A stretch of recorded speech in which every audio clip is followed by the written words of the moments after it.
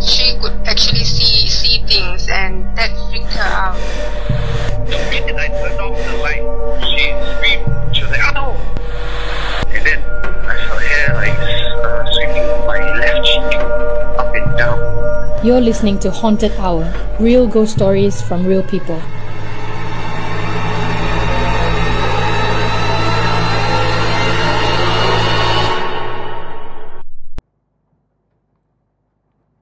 Hello everyone and welcome to Haunted Hour. Yay. Yeah, we're live every Friday. Yeah, my name is Indra Sahib. And I'm Noel Boyd. Welcome to Haunted Hour. How you, bro? Hey, man, it's been a busy week. Every week is a busy week. Yeah. Why? I don't know, it's good, right? I think we are just living in Singapore, that's why. Yeah.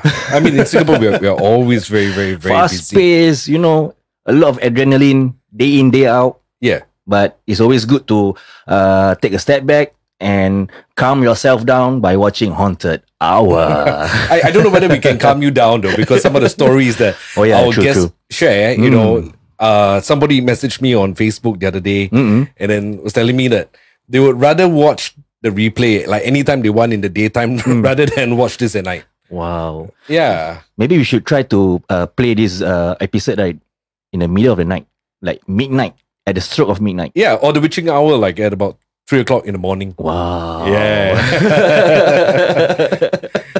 How is your week has been so far, man?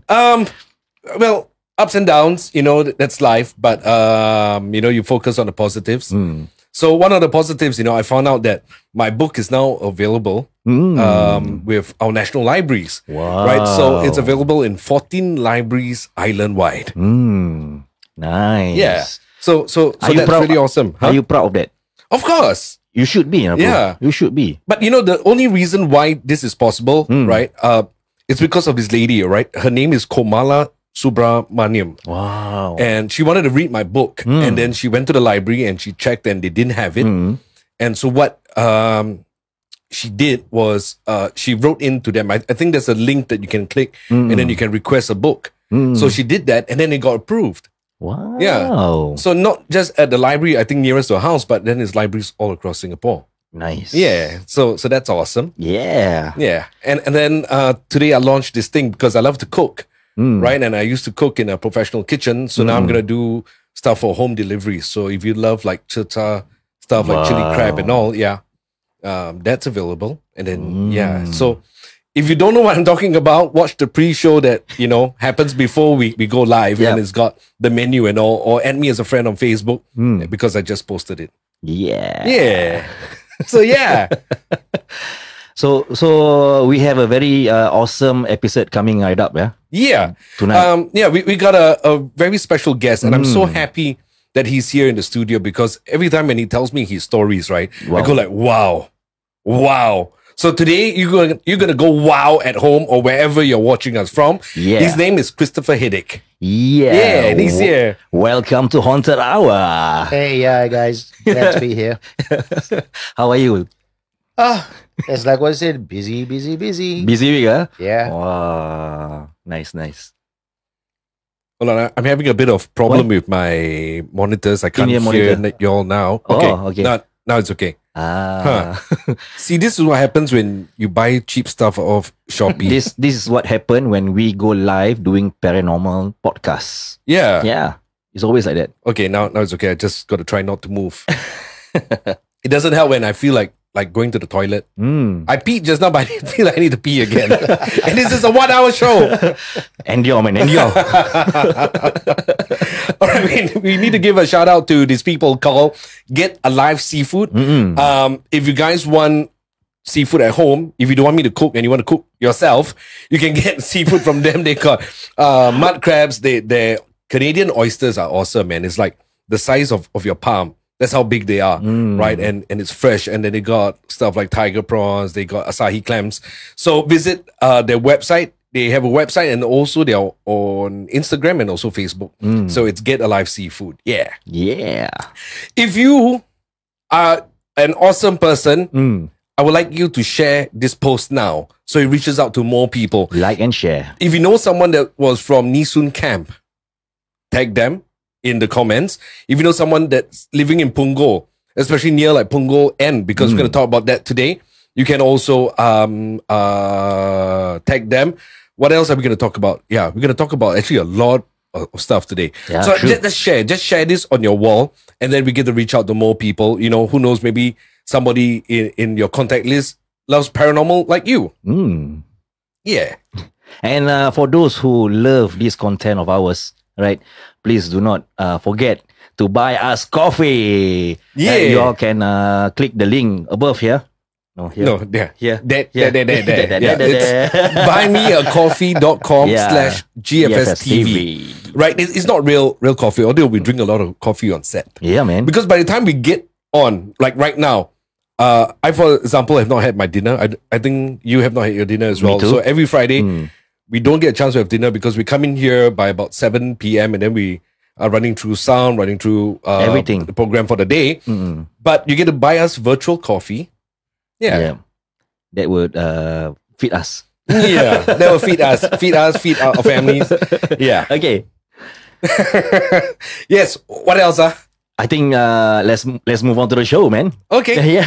Let's move on to the show. Do you want to read any of the comments? Oh yeah, we have a few comments from our viewers right now because I'm trying to moderate the comments. Are you doing a good job? Not really because yeah, I think we need to hire more people lah. Yeah, but we can't afford that. You know, we need advertisers. Hey, if you know someone that wants to advertise on our show, come on, help a brother out. Yes, Yeah, definitely. yeah, help us out. Tell them about us. Very reasonable rates, and then we do everything we can. If you want us to, even if you have a restaurant and you serve good food, you want us to eat while we do the show.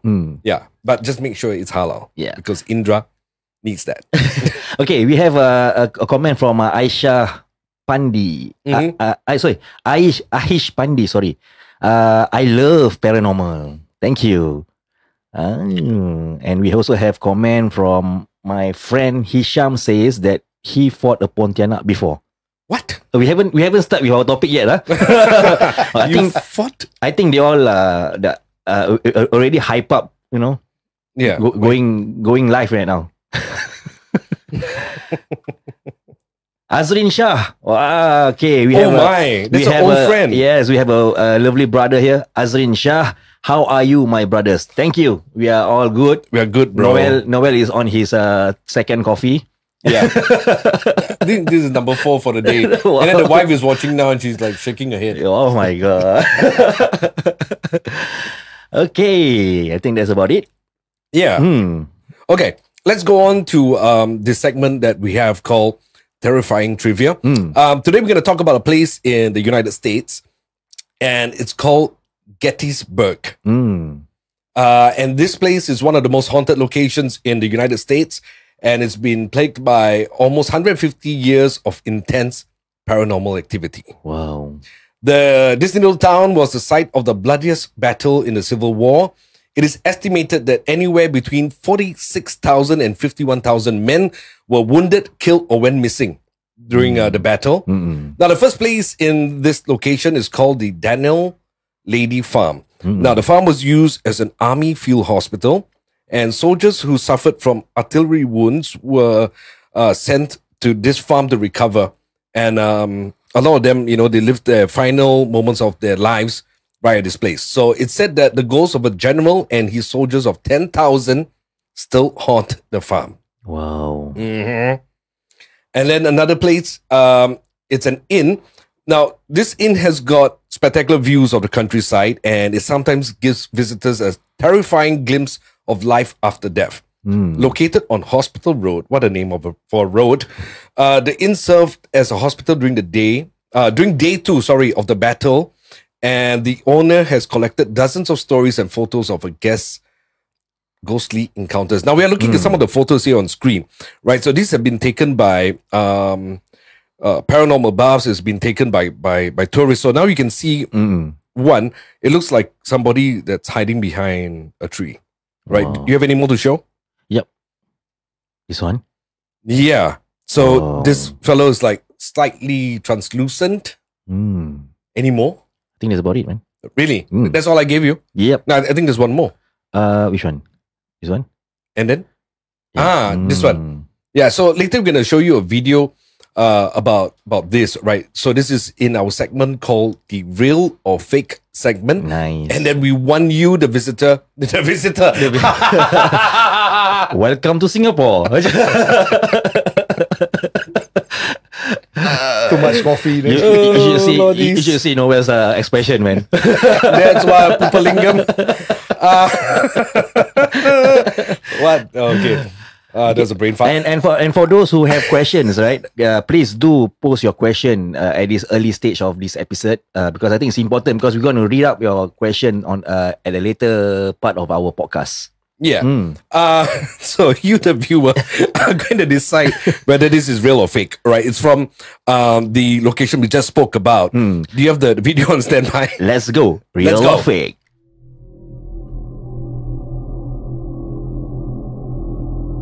All right, so this guy is obviously driving, and then he's moving along, and then you see these old artillery guns, and then you see this translucent, this apparition that appears, right? So he appears to be running. Maybe this is a ghost soldier. He's still in battle, so he's trying to dash through the road. Look at that. Okay, man. so then he dashes through. I think we're gonna go one more time. This time it's gonna be slower. Wow. And There you go. There you go. Wow. Yeah. Oh, scary as shit, man. Wow. Are we allowed to say shit on the show? Oh, I'm sorry. Can we? I don't know. You already did it. So But it's a family rated show, right? yeah. There are children watching this, Oh, guys. sorry. Please. If Ramona is watching with her sons, right? What are the sons' name? Daniel and Martin. Oh. Yeah. If they're watching, I'm so sorry. Yeah. I think we should rehearse first on this part. No, there's nothing to rehearse. Just don't use vulgarities. Don't use words like that. Point Okay. noted, Mr. Noel. Okay, so the question is it real or fake? You be the judge, man. Yeah, You be the so judge. while the viewers are commenting, let's go to Chris. What do you think? Looks quite real to me. I mean, something that I have seen stuff like that before. So, Wow. pretty real. Okay. Like, man, we are living in an age where video editing can be possible, right? In terms of the ghost features or translucent figures. But going back to the history of this place, it just gives you the chills. Yeah. Man, a lot of lost souls in that very place. Yeah. What's your take on that, Chris? Okay. Now, a lot of people can do a lot of editing. Yeah. Unless you haven't encountered it before. You take one look at it and you will tell yourself, this is something I've seen before. The thing is, when you encounter spirits out there, there's no such thing as you see a full figure, you see a face, you see hands, you see legs. It just goes whoosh. Whoa. Right past you. Split second, huh? Yes. Sometimes Yeah. a little bit longer, but most of the time they're gone within 2-3 seconds. They just fly right past you. Wow. Yeah, And that I will agree. scare the living daylights out of you. True. Yeah. True. Yeah. I think this kind of thing, it can't be fake. For me, I think when I look at the video, going back to the history, because I love to understand the history of the place. Yeah. Right. So I think that this video is real. Yeah, I think it's real too. I mean, this is just based on experience, on also what I've seen, right? A lot of times they don't appear in their full form, but going back to places like Labrador Park, right? It's all the sudden deaths that happen. You know, that's why there are a lot of ghosts around, because a lot of times they don't know that they're dead. Right? So when we did something at Labrador Park, you can find our video under the Ghost Watch series. We were at Labrador Park, and then we were trying to communicate with whatever that was there, and then we started talking to this ghost called Bob. Right? So he replied to us through the K2 meter, and then he kept repeating his name Bob. So we could rule out, like, you know, any interference. And then when we asked him, do you know that he's dead? He said no. He still thinks he's alive. Wow. He still thinks that he's protecting the fort. Yeah. So I think that's why a lot of people get disturbed at night, especially when you go to a place like that, and then you start making out, and you know you don't respect the land. Yeah, true. Yeah, and then these ghosts or these entities, they will pretty much try to disturb you as much as they can. Correct. Yeah, that's my take on it. Wow. Do you see any of the comments? Okay. Whether people are saying real or fake? Okay, let me show some of the comments here. Okay, because I have to go. Okay, okay, Sylvester. Okay, Sylvester. Oh, okay. His name is Sylvester. Sylvester. Okay. Mentioned that real. Wait. Because I have to go back and forth What are you the doing, interface. bro? Okay, Sylvester, real. Saw something like this on my CCTV at Changi. Wow. Hey, I just got the notification that Sylvester bought us 5 coffees. Hey, thank you, Sylvester. Yeah, and this other person, there's no name, bought us one coffee. And then earlier today at 5:37, another person bought another coffee. So that's 7 for today. Wow, nice. Okay, we have another comment here from Daniel Ali. Damn, that's okay. Damn. I think we can say damn. Yeah. Damn, that's damn right scary though. For me, it's real. It can't possibly be fake though. So yeah. Likewise, we in the studio here, all 3 of us agree that the video that has been shown is real. Yeah, but this one popped up a minute ago by Su Hyun. Says that it looks like water droplets moving across the windscreen. Maybe. Yeah. Su Hyun, okay. Oh yeah. Yeah, correct. Looks like water droplets, yeah. And Chris, your son Alex says hi, puppy. Hey. Hi, boy. Alexander. Enjoying the show? Yeah. I'm proud of my father. Of course, man. Chris is an awesome guy. Okay. Anything else? I think I think going back to the latest comment, let me go browse through the latest comment. Sylvester comment. Enjoy your coffee, Noel. Thanks, bro.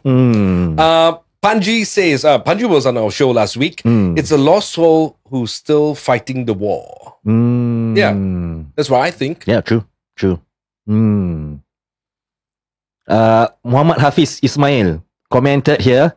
I think he's training for IBBT. How can you make that kind of comment, man? I don't know, but maybe you never know, right? You never know. Yeah, but it's a war zone. It's not a training zone. It's a war zone, right? So it's previously known as a war zone. People died there. Yeah, thousands and thousands. Yeah. Well, maybe he saw the car coming, he wanted to hitch a ride or what? Take Grab, It's Grab. Or that is known for Uber. Anyway, I feel that wars are pointless and wars should never ever exist. But you know, humans are such. Yeah, true. Right? Yeah. But a lot of people suffer during wartime. Of course, man. The innocent. The innocent, true. The innocent always suffer. And a lot of lost souls. Yeah. I mean, post-war stage, you know. Yeah, I mean, like, you know, this country is victim of it. Right? Everywhere you go, like Singapore is supposed to be one of the most haunted places in the world. Yep. But that's only because we are so small, right? And the Japanese occupation stuff happened all over the island, which we're going to talk about later. Yeah. About Punggol. So, Chris, can you tell us how old you were when you had your very first experience? I think I was about 13, 14, around there. Previously, I used to get like very bad vibes. You know, you get sudden chills and you just don't feel comfortable. But I see. My very first encounter was actually around that age, when I was fishing at night in Punggol. Yeah, and it was from then on that either it was a gift or it was a curse. I didn't know, but I could see things, but not like some other people, who see it constantly. Mine comes and goes, comes and goes. If I have a bad day, that's when I see these guys. Okay. Yeah.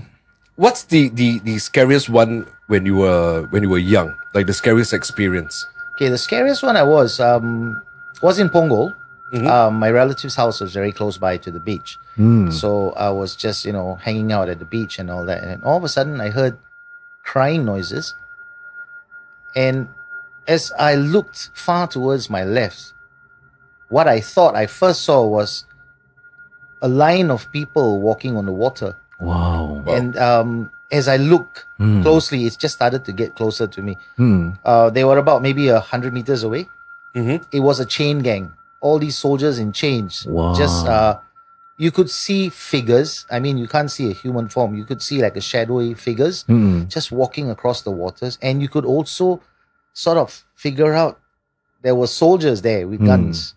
And they were just walking in. There were people that's crying. Scary, man. Wow. And that was the first time, and that freaked me out. I just ran back into the house, and I stayed indoors for a while. Yeah. So, How was it like post experience of that? to be honest, I didn't dare go out at night after that. For quite some time, For quite some time. Once it got dark, I stayed indoors. But staying indoors didn't keep you away from them, because I started to hear things. Yeah. Wow. Right. So It escalated to other things, eh? yeah, it just came to a point where you can see it as long as you don't disturb me, that's all. I came to that point that I'm not here to disturb you. Yep. So please leave me alone. Oh, scary, man. Was this passed down like from a family member? Do you know whether any of your relatives can see as well? There might be one or two of them, if I'm not wrong. Yeah. So I used to hear their stories when I was growing up. I mean, they used to scare the daylights out of me. And to make it worse, my uncles used to wear these white blankets over their head and put powder on their face, red lipstick, and wake me up middle of the night and make me jump and run out of the house. Right. It's supposed to be a prank, right? Yep. Oh my God. I recall, when I think I was in my teens, maybe like 14 or 15 years old. Yeah. We used to cycle to track 17, right? This is at Punggol. And in the daytime, it feels a little eerie. Then at night, if we're there fishing for like hours and hours, oh man, the energy and the vibes, like, that would freak me out, because back then I used to be very afraid of ghosts. Yeah. Are you familiar with like the track 17 area? Well, Definitely, man. I spent many years in Punggol 17th Avenue, which was also known, I think, if I'm not wrong, it was track 21. But then they transformed the name to 17th Avenue. So you had the private houses right at the end, which is about maybe half a click away from the main road. And then on both ends, you had the chicken farms and, the kampongs that were there. Yeah. Maybe about 1 kilometer away from Punggol Point. Right. And that is Spook Central. I lived there. I used to take the bus back home. Sometimes I come back late from camp, late from work. And it's a long walk inside. And It's just my dreadful, luck, the street lights go off. Wow. And you're walking in darkness and you hear things. You hear people calling you. Yeah. And then all of a sudden the dogs from left, right, and center start howling. Oh man. And that just adds to the fantastic ambience to make you want to just run for your life. And it happens so many times. And it's like and I mean that's the first time where I actually saw something, the chain gang. And then after that it just got worse and worse and worse. It's like it comes to a point where even our dog that seldom howls, we had this huge black Labrador, which everybody adored. They say, oh, this dog is good for keeping, all these kind of things away from you. The dog never howls, but all of a sudden the dog started to howl like crazy. Wow. And then next thing you know, it's like the later part of the night, you start seeing things in the house. Yeah. Wow, that's creepy, Yeah. man. Do you think your experience living in Punggol shaped you to be like a more receptive person moving forward in terms of approaching all these paranormal activities? Okay, what it has made me realize is there are spirits out there, right? And we can't avoid them. Yeah. Some of them want to talk to us or tell us something, or maybe they need us to pray for them or Help them or help assist them them. in some way. They are more afraid of us than we are afraid of them. Yeah. Because I've yet to have one that it comes up right to my face and go, "Bah." That never happens. You see them in the distance. Yeah, true. The closest I ever encountered was maybe about 6 foot away. That's quite near. That was close enough, and I remember I just fainted after that. No, but I think you had one that was a lot closer. And you told me the story before, and then we spoke about it just now, just before we came on air. Let's talk about the bus stop in Punggol, right? The one where you mentioned earlier. Right. Okay. Now I had friends living in the estate there, and there used to be this two sisters. One sister used to work in Metro, the older sister, and the younger sister used to walk out to the main road every night and wait for the sister to come back. And she would wait just at the side road, just before the main road, for the sister to come back. And the sister normally comes back on the last bus, which will normally reach back at about maybe 11 o'clock. So this went on for many years. And I always used to tell her, I said, "Hey, you're a girl, you're sitting out here." She says, yeah, this road, who comes here? Nobody. Well, she started to challenge. So then life went on as per normal. And I remember I went, that time I was doing my national service. So I went to Taiwan for about 1.5 months. Yeah. Then when I came back that night, I decided to go out. So I was driving a friend's car. And I drove back into, going back to the house. And as I turned into 17th Avenue and I saw her sitting there, so I was like, I stopped the car because, she's a nice girl. I mean, we sort of known each other for many years and I know the family so well. So I started chatting with her. I said, "Hey, it's almost, 11 o'clock and your sister is not back." She said, "Yeah, the bus will come. She'll be here." So we just sat there, chatted and, pat me on the shoulder. "You bought anything from me, when you went to Taiwan?" I said, "God, tomorrow I'll bring for you." That's so happy to see each other. Yeah. Then the last bus came. The sister didn't come down. So I looked at her, I said, "Hey, I think your sister went out with a boyfriend. Must be gone somewhere." I said, "Come, I give you a lift home." So I drove her back to the house, chatting, and she kept tapping my shoulder. And then, as she got out of the car, gave me a kiss on the cheek. She said, "Tomorrow you must come." Yeah. I said, "Yeah, there's some nice things that you like. I bought for you." So it was normal. Next morning, I woke up about 10, had my breakfast, brushed my teeth, everything. So I carried all the bags, walked towards the house. And just as I reached the house, I walked in the gate and I could see the living room. And there was this huge picture of her with 2 candles burning. Oh, man. And I just looked at it and I knew something was wrong because you start to feel the eeriness it's like, of this, people don't do that unless someone passed away. Yeah, true. Yeah. Then her mother came along. And I asked her, I said, "Auntie, what happened?" Then she said, she was waiting one night for the sister. One car did a sharp turn, skidded, and killed her on the spot. Man. And then my jaw just dropped. I froze. I was sad. Yeah. I was confused because she was with me. Yeah. She touched you. Yeah. So I told Auntie, I said, "Auntie, I don't know how to tell you this, but I saw her last night. We were sitting down talking outside. And she even gave me a kiss on my cheek and said, 'See you tomorrow.' And the mother said to me, she treated you like a big brother. And she said, we believe that sometimes they wait for their loved ones before they actually go.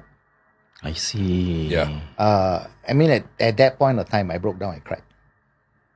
Yeah. And I believe that not all spirits are bad after that, But Yeah, I mean, I couldn't understand the touch, the feeling that I had. It's just like The connection, a normal person, that just gives you a kiss on the cheek.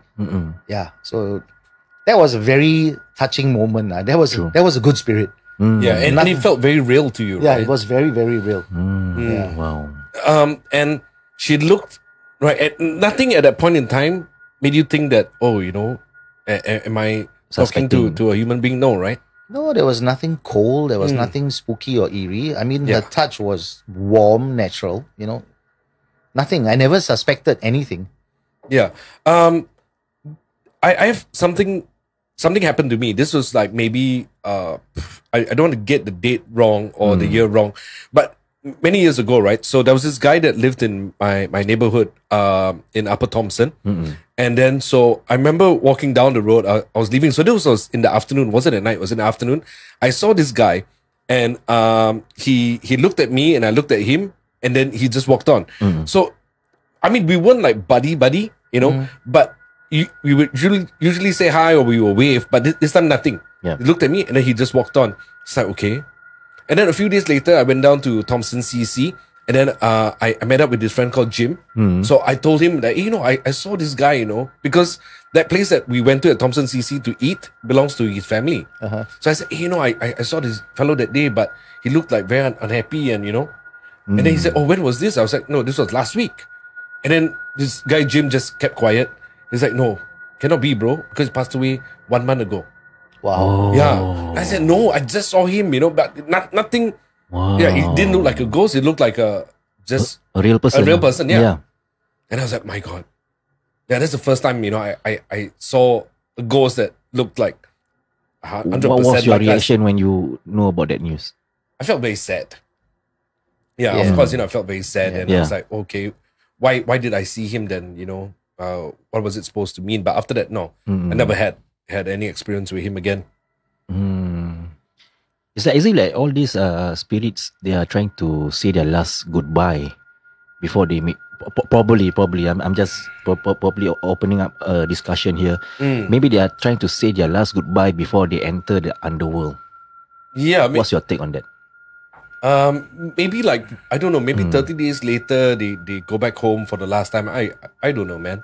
Like every religion has got their own beliefs. Yeah. Yeah. What's your belief on that? Okay. I think they roam the earth for about 40 days, if I'm not wrong. I mean, this is what I grew up hearing. Yeah.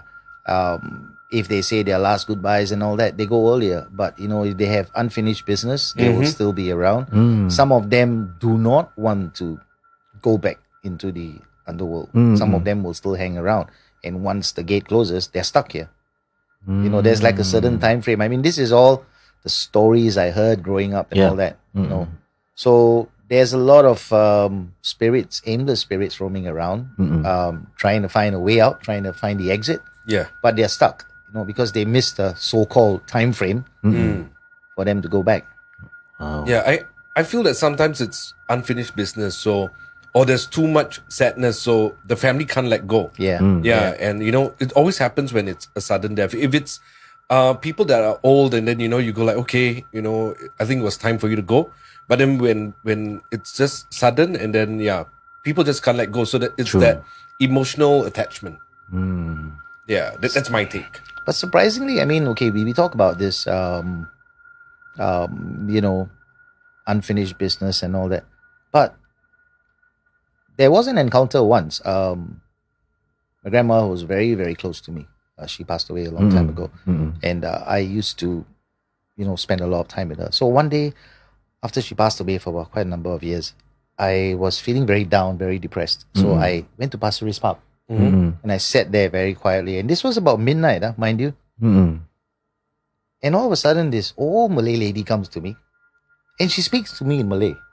Right. And she said to me, and the first thing she said to me was a name, which only one person called me.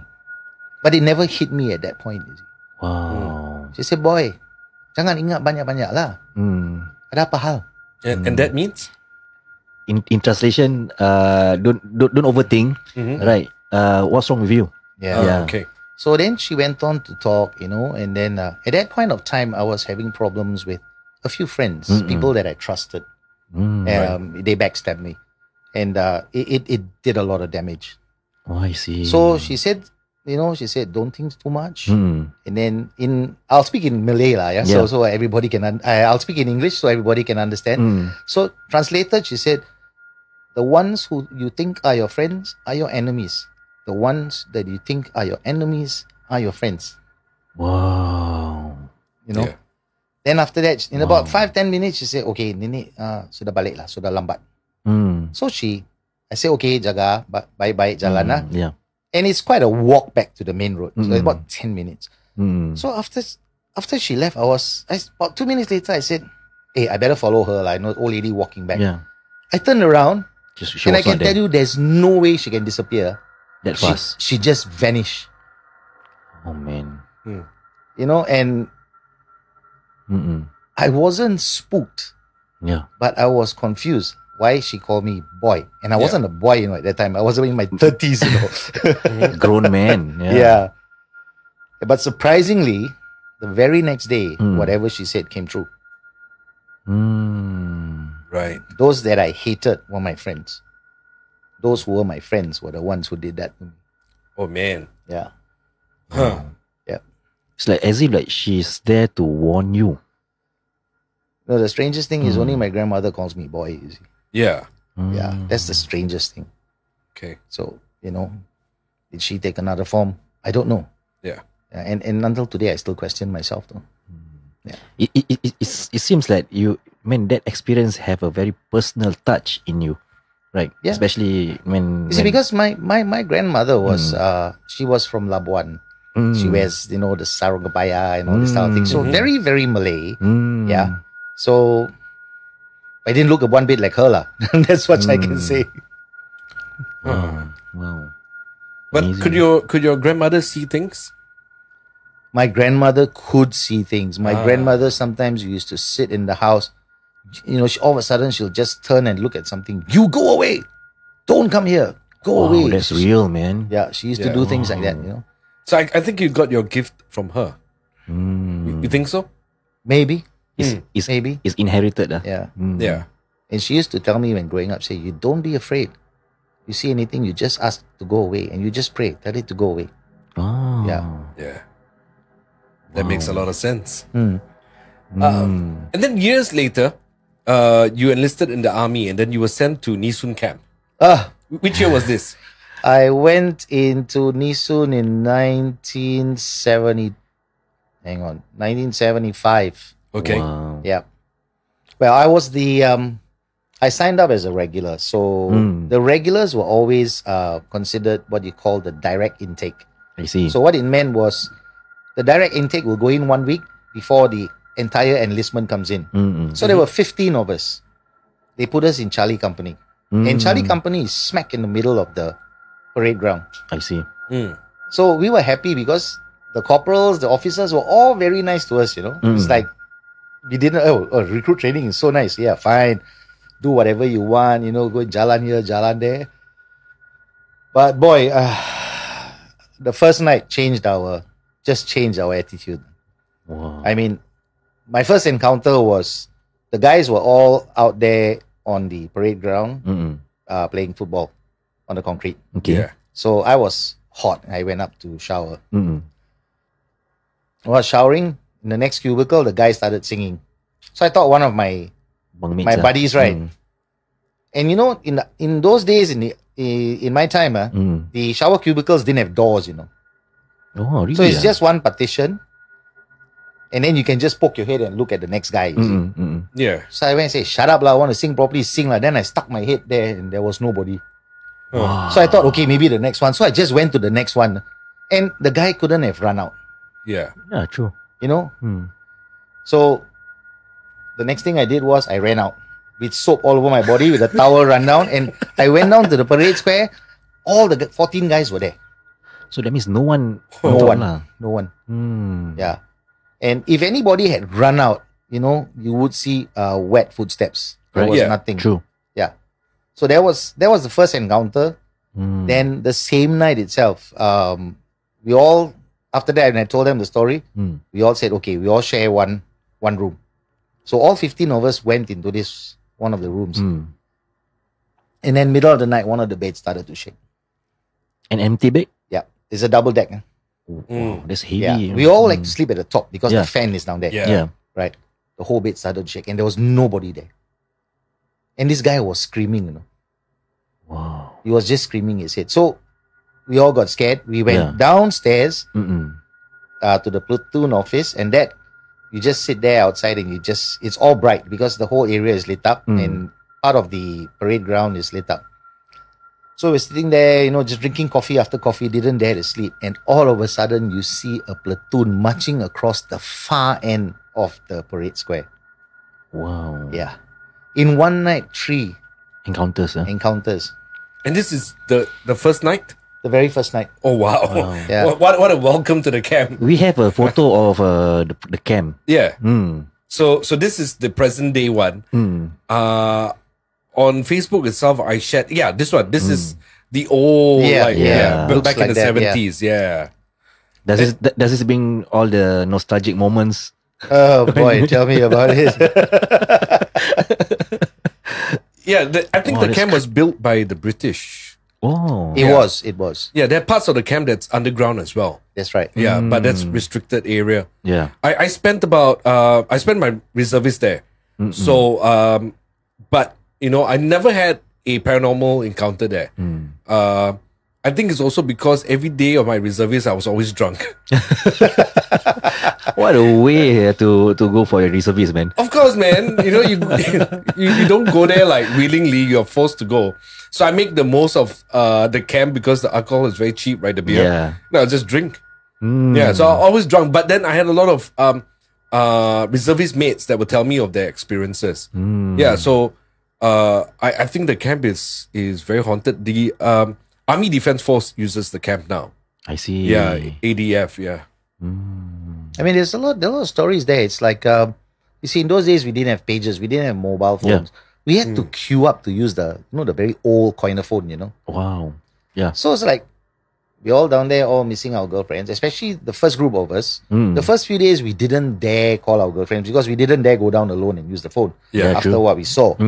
After a few days, got a bit braver. So go down, put your 10 cents, 20 cents, you start talking on the phone, pop, someone slaps you at the back of the head, you turn around, nobody. Wow, split second. So all forgot about girlfriends after that. Nobody dares to go down and make a phone call. Wow. But the strangest thing is, once all the recruits started coming in, when there were more people, the nonsense stopped. Wow. So it only happens on those who have to do extra duty on the weekends when everybody else books out. So you only got maybe in one company 4 or 5 people. Have to stay back. It'll start again. Yeah. Wow. Yeah. But the bathrooms and all that, I heard a lot of stories from my other platoon mates. Even when the whole battalion was in, especially the last guy who goes and shower, all of a sudden the soap will just fall off the hole in the wall. It will just fall off. And then your towel will just drop on the floor. Just pure creepy, disturbance. Wow. Yeah. So it came to a point where no more showers after 10 o'clock. The instructions was, all have to shower by 10 o'clock unless you go for your field march or camp, then you are given longer. But 10 o'clock, all in bed. There were too many complaints. Do you finally manage to conclude what is the entity?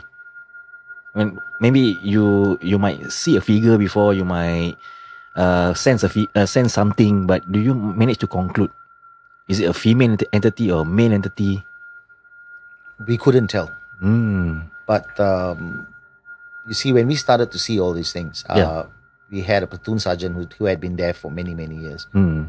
Now, in the 70s, there were a lot of soldiers who committed suicide in the barracks. Oh, I see. Which was never disclosed. Right? Some of them used to hang themselves. And they did all kinds of funny things. So they could be unhappy or mischievous spirits. Just having fun. It's like, hey, now my turn to torture you. Stuff like that, So you never know. Yeah. Do you know why? Did they mention why these men committed suicide? Were they unhappy? Or could it have been the work of bad entities, maybe? Okay, in the 70s, I think those who went and did their recruit training in the 70s, they will know what I'm talking about. It was tough. They really put you through hell. Right? It's not like now. Now the NS boys are like Boy Scouts. We used to duck walk around the parade square. Wow. 5 rounds, at 10 o'clock at night. They used to wake you up 1 o'clock, 2 o'clock, 3 o'clock. Full battle order, change, go down. Number 3, come back, change, up, down, up, down. Wow. Then you're expected to wake up at 5 o'clock. A lot of these Mummy's boys couldn't take it. Yeah, They true. couldn't take the mental torture. Mm-mm. So, and you couldn't go back for the first 1 month. Mm-mm. So a lot of them homesick, can't take it. Then that's it. Yeah. Wow. Man, I think during your time in the 70s, I think this kind of experience is real. Man, those were the time of the prime age or the pioneers where they went through a lot of quality training back in the army. Yeah. Yeah. Those days it was tough. It was tough. I mean, that is when the boys became men. True. Now the boys become older boys.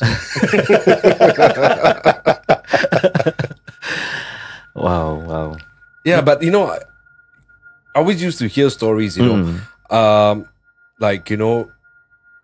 the older folks then would tell me, like whatever you're experiencing now, it's nothing compared, and then I hear stories from inchecks and all, right? I do work with the SAF now, right? And then so I'm on site for exercises and I see the welfare that the soldiers get now is so much better. Yeah. I mean, just in terms of like their boots, right? It's so much more comfortable.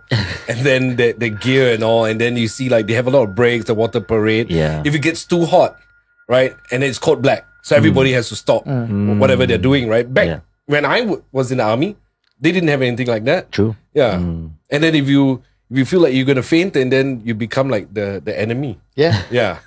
If you faint, the officer will say, "You faint, I put you on charge." Yeah. Wow. Yeah, that's how bad it was. Wow. Yeah. So no one there No one there. and everyone endure through. Yes. Yeah. Die, you just endure the exercise. Wow. Yeah. Those do and don't complain. That was the policy before. Yeah. Now different. Little bit of rain, cat 1, cat 2, lightning, thunder, all go and take cover. Yeah. True. Last time raining, you take cover, extra duty. Yeah. Yeah. Lightning, everything, you're just out there. Yeah. I'm just. I have a very quick question. Do you think like back then during your training days, the fatigue, the tiredness that you all experience, might also have an effect for you all to see a similar entity like? Sometimes when people are tired, fatigue, this kind of body condition might also contribute into seeing paranormal entities. I think that's a good question. To be very frank and very blunt, you are too fatigued and too tired to see anything. You just KO. You are out cold. The minute some of us don't even take our shower. We just go back to the bunk. We don't even want to sleep on the bed because we are so dirty. We just lie on the floor and we just fall asleep. Everybody is so tired. Yeah. Yeah. Wow. So the chances of you seeing anything are very slim because even in the morning when they try to wake you up, we can't wake up because we are so tired. Exhausted by the training. Totally exhausted. We have a comment here. Sorry. That fits into what we're talking about now. How do I pronounce your name? Ash? Yeah. Okay, we have a lot of comments. The question is, where would you say is the hot spots in the army camps? Like the most high activity areas. Where do you think it will be? A lot of them were centered around the toilets and the bunks. Yeah, Parade Square not so much, but it's always you get disturbances. And the strange thing is, it always goes for the weakest person. Oh. Yeah. Those weakest like in terms of what? Weakest in terms of mentality mentality, or those physical? very quiet ones and all that. But you get those, those like paikia, very tough guys, don't really get disturbed. Yeah. The quiet ones get disturbed. Well, that's unfair, man. Yeah. No, but then they're the easiest to disturb because they get the best reaction, I think. If you're talking about a mischievous entity. Yep. Or if those, we've spoken about this before, like negative folks, they're more prone to being disturbed because they want to zap your energy. Yeah. Or sometimes they want to use your body as their tool, right? Yeah. So the easiest people for them to attack will be the negative one. It's very difficult to attack a person that's positive. That's what I think. Correct. Wow. There were also stories about people seeing the Pontianak at Nisun Camp. Do you think that she exists? She does. She does. I had a very quick glimpse of it in Punggol. At first, I used to hear the very shrill laughter. And I thought maybe one of my neighbors, after having a few drinks would actually laugh like that. But it used to happen like about 2-3 times a month. And then we had this old Malay lady that used to come and clean our house. And she asked me, have you seen or heard anything? I said, yeah. And she said, tempat sini banyak kotor. That means this place is very dirty. Very dirty. Yeah. Then I told her about what I saw, the chain gang. And I also told her about 3 encounters in the house. Yeah. One was, there was this tall figure as high as the ceiling that was leaning over my cousin. Okay. And this was about after midnight because my cousin started to cry and my room was just next to him. So I just went up. And then when I looked, I saw this huge figure. Just like leaning over, but not trying to touch him, but just leaning over and looking at him. Wow. Yeah. And of course, I'll do like what my grandma tells me. Don't get be out. afraid. Get out, just get out of here. And then we pray in our own way. We pray. Then after that, it happened to my auntie's room. She called me. I went there. There was a lady sitting in front of a dressing table, combing her hair. Oh my God. But no face. Huh? Is she facing the opposite direction? She was facing the mirror and her back was facing my auntie. So that means you can see the reflection of the mirror? lah. No. I could see the person sitting there, but there was no reflection on the mirror. Oh my God. Yeah. And then on the 4th day, it went after me. Because I used to wake up very early to go to camp, you see. So I used to wake up at 5:30. And our house is such that the kitchen, after the kitchen is the garden. It was a huge garden because it got rambutan trees and all that. So I woke up, I went to the kitchen, went to the fridge. And the fridge is just next to the so-called sliding glass window. So I took my glass of milk and I was drinking and I was looking and I was like, is somebody at the rambutan tree, Like the guy was kneeling down or praying. So I kept looking and then I switched on the spotlight to get a better look. The minute I switched on the spotlight, this thing just woke up and just came straight to me, right in front of the glass. And that was the one I was telling you. I just fainted, and I was sick for a few days after that. Man, you sense that the energy. Yeah, when it was really bad. That one was really bad. Wow. Yeah. Man, the aftermath. Man, how do you feel? What kind of like sickness that you felt? I had a high fever. Okay. I was shaking a lot. A lot of vomiting. Yeah. Things like that. It was really bad. Is it a hot fever or cold fever? Hot fever. Hot fever. Wow. Yeah. Sometimes so until we had the priest to come down, and what the priest did was he buried a cross in 4 corners of the garden. Then he said his prayers and all that. And surprisingly, even the priest said to us, she said, it's quite a few complaints in this area. Okay. Punggol is quite bad. So after the priest buried the crosses and did the prayer, did it help? It calmed down. Ah, nice. Calmed down. Okay. So at least that worked. Yeah. Oh, amazing, man. Yeah. Amazing. You have a lifelong experience of all this. Yeah, you should write a book. Amazing, man. You really should write a book.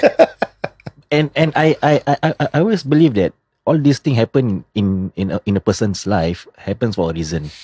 Like going back to your history, Chris, when your grandmother said that do not be afraid. You can confront them. I think that shaped you and give you that kind of ability to actually approach future entities that you will see. Actually, my grandma used to also tell us one thing which I didn't want to say it online, but she said to use all the vulgar language that you can because these entities don't like it. Oh, really? Yes. Oh, I see. Yeah. But I think a demonic entity would, though. Maybe. Yeah. Yeah, because I mean vulgarity is negative. What? Yeah. So then they feed off that anger or that fear. I saw in a comment earlier, I can't remember the person's name. Yeah. But this person asked have we heard of the nasi lemak lady in Pulau Tekong? So I'm thinking it's a ghost. Right? I think somebody once told me about this female entity, right? So she's elderly that will go around selling nasi lemak, but she's a ghost. Then, yeah, I don't know. Have you heard anything about this, Chris? It's a myth. It's a myth. I don't know. The only nasi lemak lady I know in the camp was my old camp in Jurong. Jurong Camp 2, the nasi lemak was then power. Wow. So it's a real person though. It's not a ghost. I wasn't leading up to a ghost story. Wow. We have a lot of people commenting on our live show. Okay, let me show your comments, right? Okay, I will try to go on the chronicle order lah. Okay, Muhammad Hafiz bin Ismail said that here. No makeup, no face. What is he trying to say? I have no idea. Yeah. Okay, let's go to the next comment. Okay, Kelvin Ong. Anyone knows? Okay, let me send some first. Anyone knows about the firing range haunting at Selarang Camp? Selarang? No, I never been to Selarang. Yeah, never been to Selarang. Wow. Someone just bought us 5 coffees. Oh, yeah, that's thank awesome. you. Brings us a total of 12 coffees today. That's nice. Thank you. Yeah. Okay, we have one comment here. But Ahish Pandey, for light sleepers, will it be harder for them to get through the night? Will the spirit disturb them more? What do you think on that, Chris? It's very hard to say. If there is one present near you, and if they decide to disturb you, then of course, I mean, spirits, they are moving about all over the place. True. Right? True. And normally what all the old folks tell us is, they always say to us that spirits will come to you when you are at the lowest point, when you are at the weakest. I see. When your spirits are very low. Yeah. That's when they attack you. Yeah. But if you have high spirits, you're strong, they will stay as far away from you as possible. Yeah. So if you're a light sleeper and you're a very strong person with very high spirits and all that, it won't affect you, you're safe. Yeah, I totally agree with you.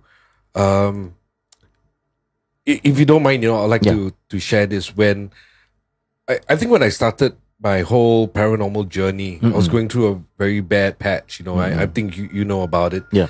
And then I was suffering from depression. So when I started off as a paranormal investigator, then I used to get really good results. And then I think my life has been a roller coaster. Then it's always ups and downs, and then the downs I'd be so upset, and then I could always get the entities to communicate with you. And then I stopped, right? And then I started doing my life coaching. I started doing my morning meditations and all that. And I become very positive.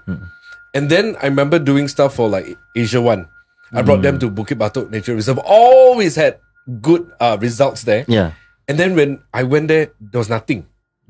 Yeah, and then the producers were looking at me like, no, can we get some action? So I want action, but there's none. And then I brought Mothership to this other park, and we did stuff for Halloween. Labrador? No.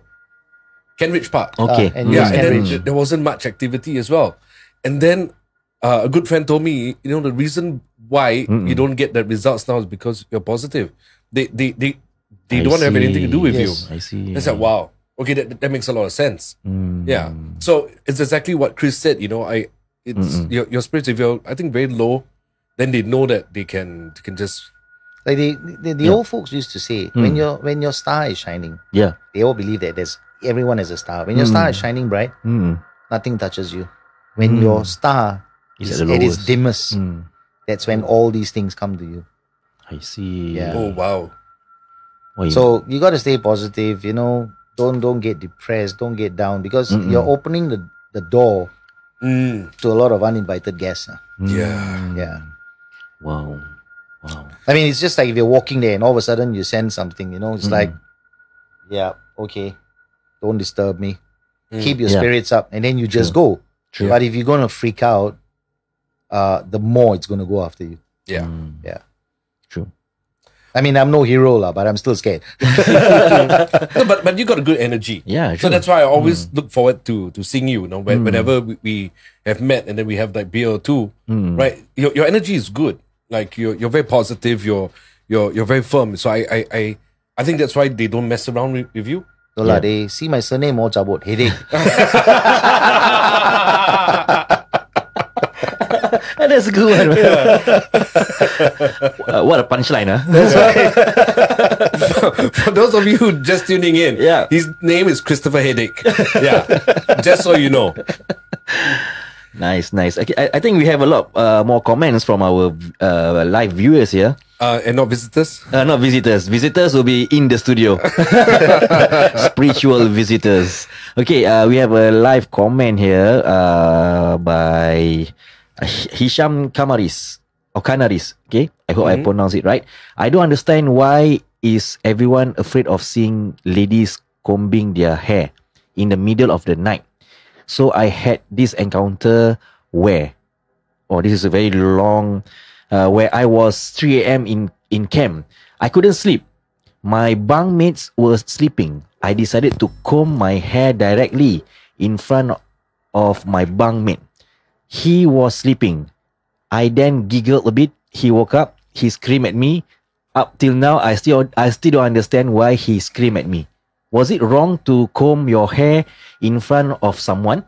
So that was his question.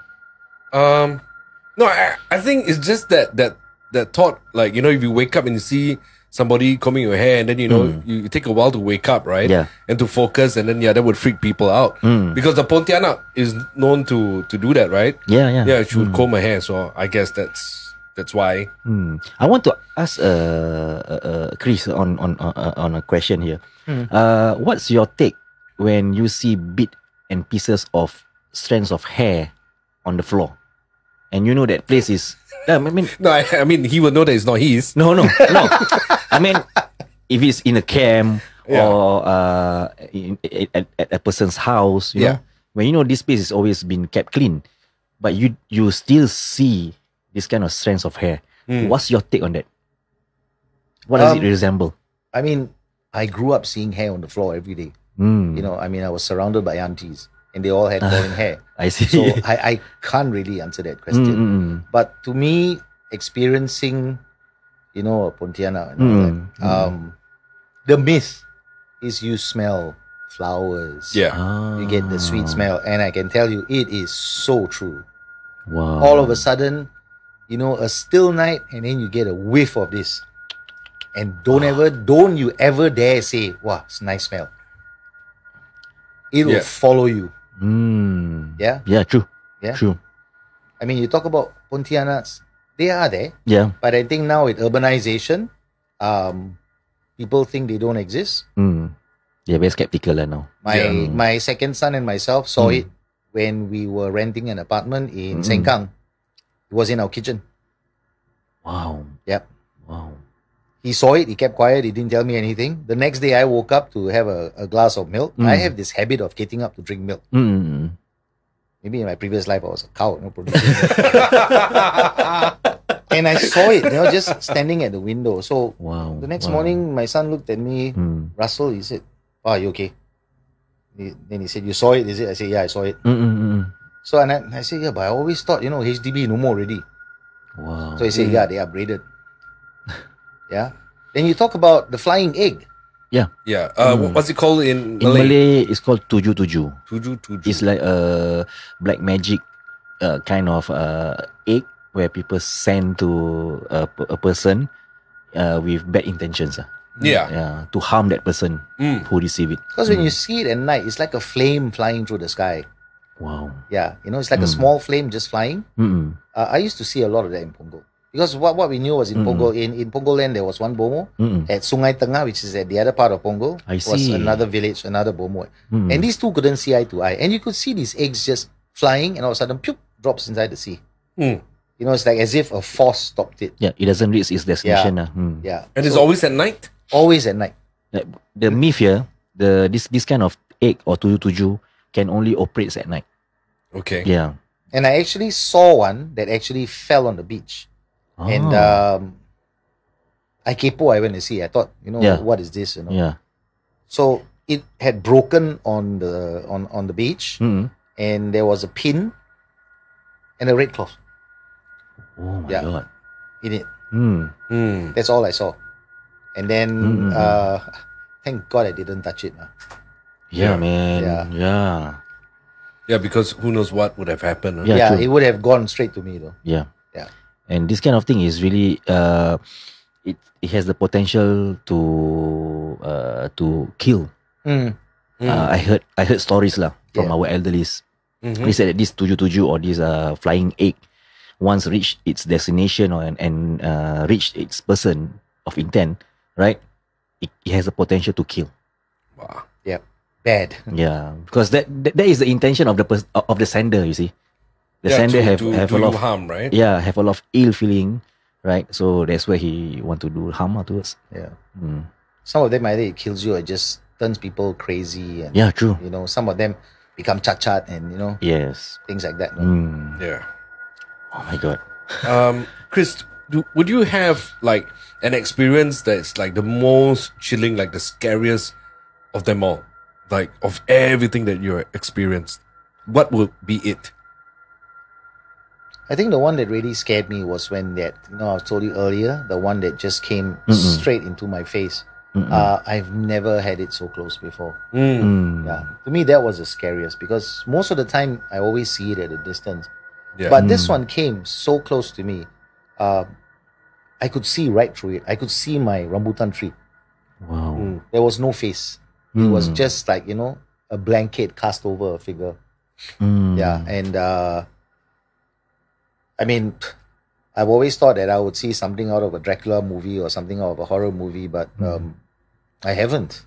Yeah, because it's not like that, you know. Yeah, it's not like that. Yeah, a lot of people think that ghosts are like whatever they see in Hollywood. Yeah, but it's really, really, really not like that. True. True. Wow. Do you want to take some questions that are on Facebook? Yeah. Before we do that, guys, once again, if you're just tuning in, we have got this thing called Buy Me a Coffee. So it's a virtual coffee. The link is just above Indra. It's buymeacoffee.com/GFSTV. Yeah. Right. So today, 12 awesome people. No, people have bought us coffees today, and we got 12 of them for today. Yes, for tonight. Yeah. Yeah. So if you want, you can add to the number, and then we will thank you on air while we're still on air. But we're gonna take questions now. Okay, because the question they are commenting really fast, so I'm trying to catch the question. No worries, take your time, man. Yeah, I'm trying to go through as well. Yeah. Wow. A lot of people coming live on the platform and they comment. Okay. I think we missed out a few previous question. Sure. Okay. Noel. Yes. Okay. This one from Ahish Pandi. Noel. Yes. Will you still have the Haunted Hour podcast or is it over? What is Ahish trying to say here? No, it's still on. It's on now. It's still on now. Yeah. And we're going to go live every Friday. Yeah. If you can't make it, to watch us live, you can watch it anytime on Facebook, on YouTube, and then we are also on Google Music, Apple Music, and Spotify. Yeah. So we have a question here. I think this is a viewer question to Chris. Is Nisun Camp the oldest camp in Singapore? Could be one of the oldest. Could be Sembawang Camp. Could be, Safti. Safti, there were two camps, the old camp and the new camp. Oh, the Safti MI. Yeah. Even Safti was a very old camp. I was there for a while. Not very pleasant experience, but Air Raja was also a very, very old camp. Yeah, and then there's Seletar Camp as well. Yes. Yeah. Air Raja, I think, was very old because I remember I was there for a year. The barracks was so old. Wow. And I knew that the British forces actually used the camp there as their transport base. Because I was a mechanic there and I did my training. And it's all the old hangars, which Seletar Camp also has. I see. Combat engineers also had their base there. And it's just super, super, super old. Yeah. So I can't really tell you which is the oldest. Yeah. We have another question for Chris here. Chris, was that probably like the Japanese occupation ghost type? I think referring to your encounter in Nisun Camp, right? Like maybe because the Japanese came by the beaches and sea. Okay, if you want to talk about the encounter which I had about the chain gang, now Pongo was well known much later. When they were trying to reclaim the land, they found a lot of bones, a lot of skeletons. Wow, that's scary, man. Then later on, after speaking to all the historians and all, they found out that the Japanese would line up the prisoners at the beach, make them dig their own trenches. They would shoot them and then they would just cover it up with sand and just let it be. So that's why they found a lot of bones. In fact, the whole of Punggol, the beaches there. Yeah. And that sort of made me realize why these things were there, you see. Wow. Okay, we have a quick question from Farhan to Noel. When is the next outing for Paranormal Activity?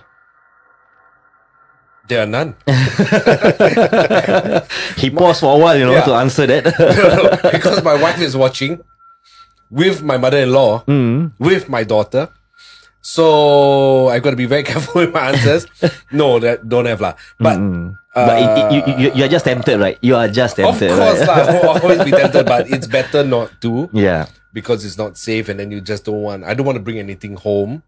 But I have been on like Gosan recently. Not really recent. I think it was October, November. Yeah, and that app itself, right? The episode comes out in March, which is like 2 months. No, the month after next. Yeah.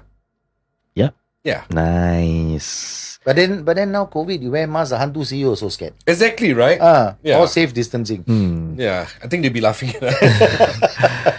Okay, we have a question here from Kelvin Ong. I think he's asking, I always see in shows that people who are near to death will see more spirits or perhaps permanently in their life. Anybody you guys know of?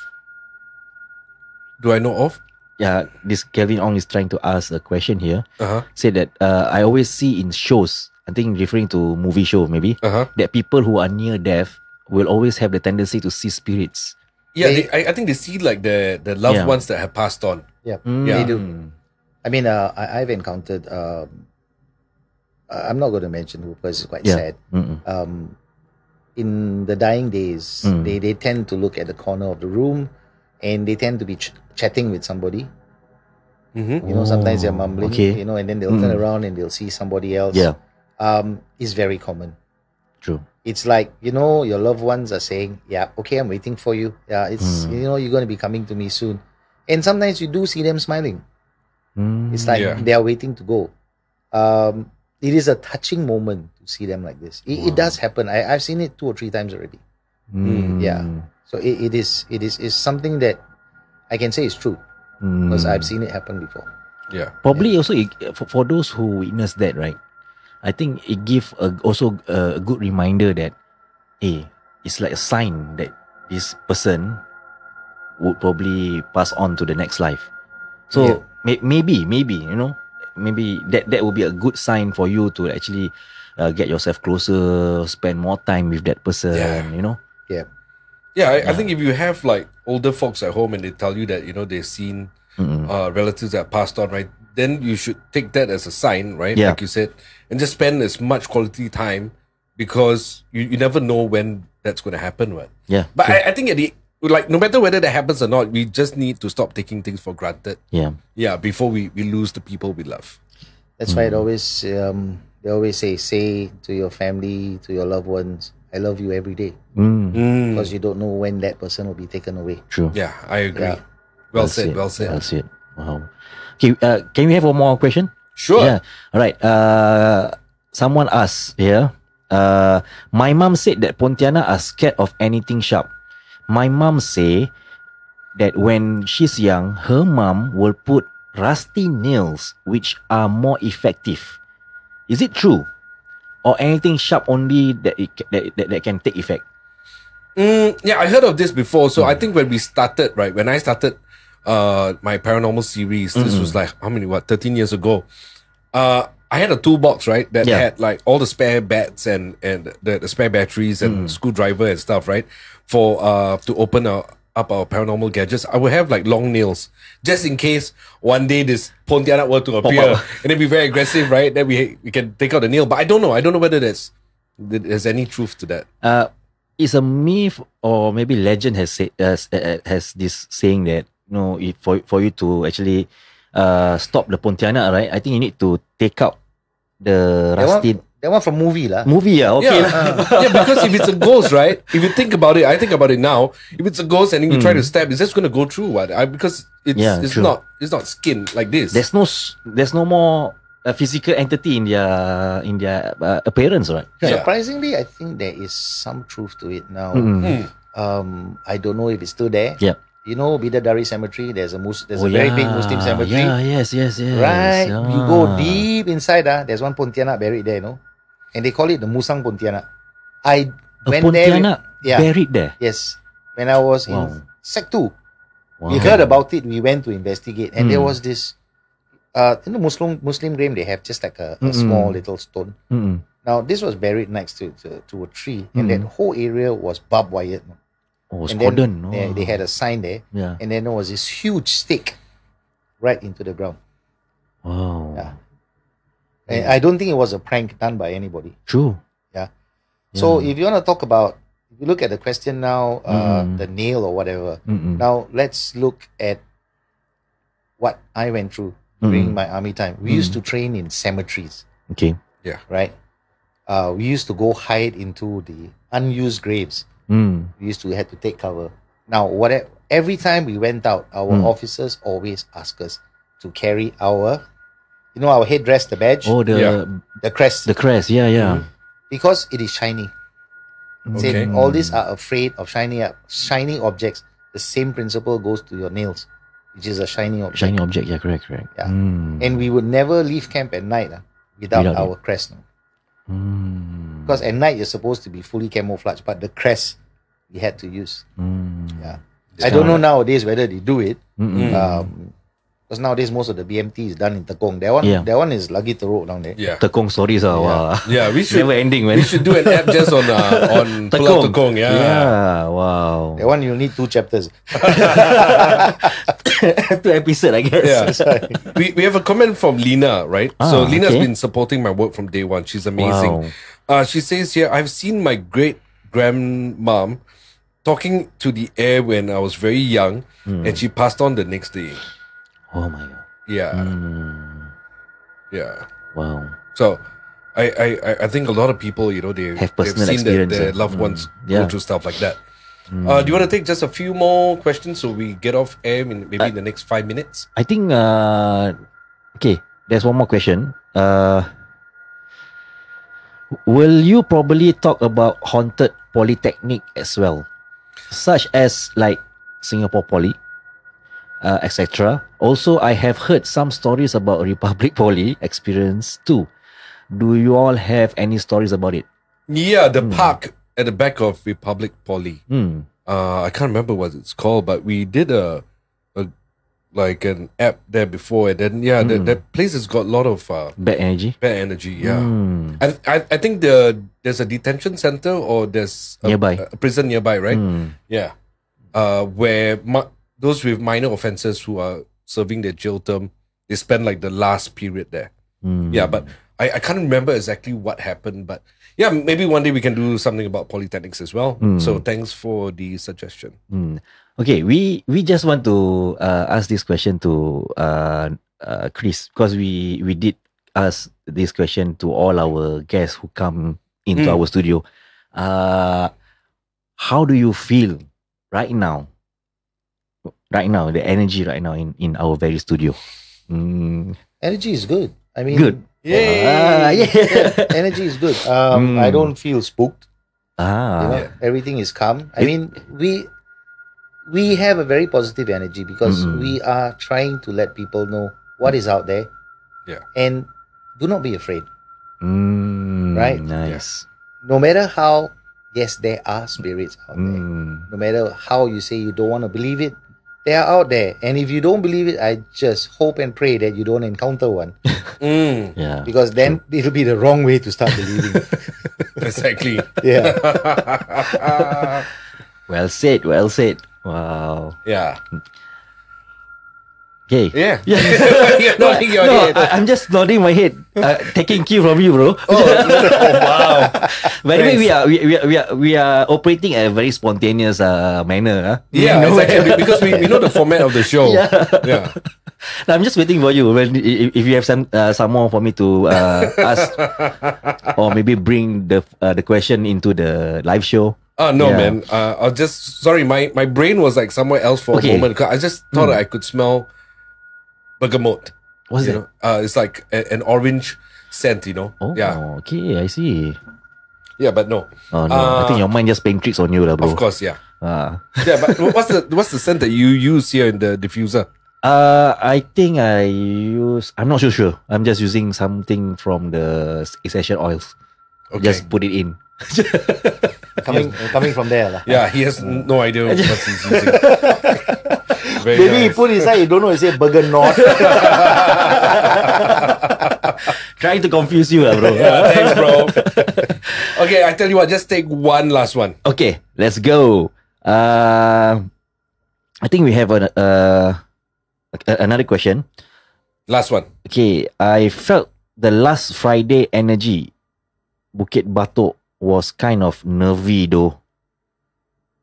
And who's this by? Ahish Pandey. Okay. I think she's referring to our last app. I think so. Yeah. Okay. Last one. Okay, wait. So many. Okay, SF Berry. Right. Crest is blessed by all religion indeed. That's Yes. the reason why the ghosts don't disturb when it's with us. Is it true? Yeah. Yeah, I heard of that, but then it's not. They don't bless every single one, right? Do they? I think what they do is The like logo lah. they say that it's blessed. I don't know how they bless. I don't know whether all religions blessed it, but I mean our officers used to tell us before that your crest is the one that wards away from all evil. Yeah. Yeah. I've heard that before Yeah. too. And they say always keep it on you. Wow. Because you never know what you step on, you never know where you walk. Even in the jungle, there are spirits. Especially jungles. Yeah. We talk about jungles, is never-ending encounters that we can expect. Yes, because Yeah. in the 70s, we didn't have to travel overseas to go to jungles. Mm. We had forests, and I mean they were thick forests, Yeah, right? true. We used to have field camps in there, and guys used to go into the bushes to go and do their pee and whatever they wanted to do without saying excuse me, and some of them get lost after that. Wow. The whole company goes out looking for them, and then you find them slumped somewhere else. I mean, during my days, time, yeah. there was one guy, Yeah. and total loss of memory. Loss of memory. Yes. He was Wow. like for 4 or 5 days, he didn't know who he was, and after that he slowly came out of it, and he said all he remembered was he went to the bushes, just went to have a pee, and then he had a huge whack on his head, and that was it. After that he was slumped. Maybe it serves as a reminder when Yeah. whatever he's going That's why through. it's like they always say, if you go to somewhere that's new to you, you want to excuse yourself, always excuse yourself in the true. presence of whatever that is there. Don't just go there and fire your guns away. No, that's not the way. Yeah. I still do it until today though. Yeah. Have to respect the place. Yeah. Even Yeah. though it's a foreign place or our first time being in that place, I think we have to respect that place. Correct. Yeah. Definitely, man. Wow, it's been a good episode, man. Yeah, exactly, right? Wow. It keeps getting better and better, man. Wow. Yeah. I mean the comment, the question, and the experience that we hear from Chris. Wow, it's amazing, man. It's amazing. Yeah, Fading. we can continue talking though. I think we hear like the 1 or 2 in the morning, but then I need. Yeah, we can't. We can't, yeah. We are actually We was- almost half an hour overrun already. Yep. Yeah. Nice. But it's a good problem though, right? Yeah. Well, you said you wanted to go on until midnight, 3 o'clock. But then no lah, my stomach won't allow. No, man. Then we will need 50 coffees and 50 mee goreng after that. Then we need to get the viewers to buy more coffees. And then we do a new one, mee goreng with mata lembu. That's why. Lagi show. Wah, shock, man. For our viewers who are watching live, and for our listeners who are listening to this podcast, if you appreciate our content, please do go to the website of Buy Me a Coffee, www.buymeacoffee.com/GFSTV to show your kind support. Yeah, man. Any support we get, it's always it makes us feel really good. Yeah. Like obviously, we're not doing this for the money, but we're doing this because it's a passion, and it's something I look forward to like throughout the week. Like, Friday we're gonna be live and we get to talk, and We get to disturb each other. Yeah, exactly, man. Like as though like on WhatsApp and video calls not enough, but Not then enough, bro. We get to do it in the studio. I need to see you every week. If can, every day, bro. Your wife going to be jealous of me, no? Or she might be thankful though. She always says I'm very annoying. I don't understand. These two like the Hantu brothers. Hantu brothers. Hey, we should trademark that shit, man. Oh, I said the word. Back at you, man. Come on, back at you. Go and print t-shirt, the Hantu brothers. Hantu brothers, man. Hantu brothers. Oh, nice, huh? Nice. Yeah. Okay, Thank you, Chris, for that no lovely aspiration. When you print the t-shirt, you give me one also, okay? Definitely, you'll be the first one, man. Definitely the first one. Okay, let's say goodbye, man. Hey, yeah, man. For our viewers and our listeners, thank you so much for tuning in. Haunted Hour Live. We have more episodes in our upcoming shows. What are you talking about? I'm trying to look at the screen and try to talk at the same time. I think it can work. Yeah. You're hungry, right? Yeah, I think so. Okay, Noel, hit it.